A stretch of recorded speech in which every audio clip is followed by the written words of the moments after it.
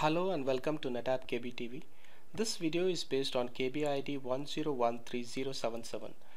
This video demonstrates how to configure AutoSupport features on a C. storage system.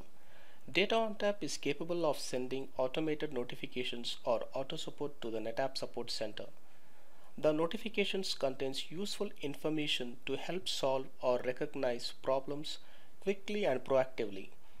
Although AutoSupport messages to technical support are enabled by default, you must set the correct options and have a valid mail host to have messages sent to your internal support organization. To begin the procedure, log into the C. storage system. Before configuring the AutoSupport, to see the current AutoSupport settings, type the command as displayed on the screen.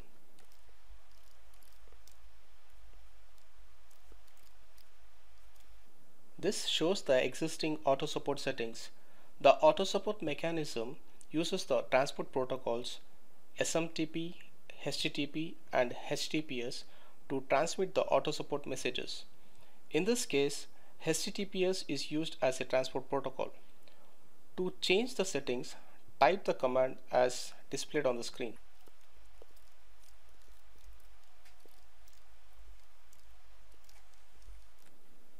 And specify the protocol you want to use. For now, we will retain the HTTPS as transport protocol. Now we shall see how to change the from address, add two addresses and add a mail host to transmit AutoSupport messages. First, we will see how to change the from address. The from address is typically the storage admin mail ID. This address is used by NetApp support to contact the storage admin of the company from which the AutoSupports are received. To add the from address, type the command as displayed on the screen.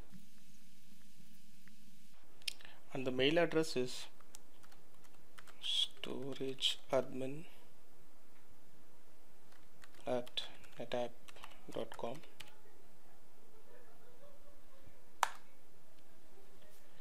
When you add new from address, it overrides the existing from address. Next, add the destination email addresses to receive AutoSupports. Enter the command. Please note, we can add up to 5 email addresses. Enter the addresses as a comma separated list with no spaces in between. All these email addresses will receive a copy of the AutoSupport notifications. There is no need to add AutoSupport@netapp.com as it is included by default.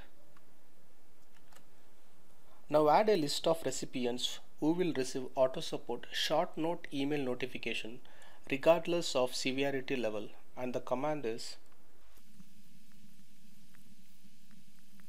Now let us see how to add a mail server to transmit the AutoSupport messages. Now the required settings have been configured.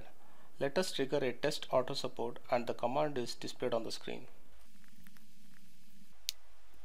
The AutoSupport was successfully invoked on node. To view the status of the AutoSupport, execute the command. We hope you find this video helpful. Please subscribe to NetApp KBTV for more knowledge-based videos. Thank you for watching.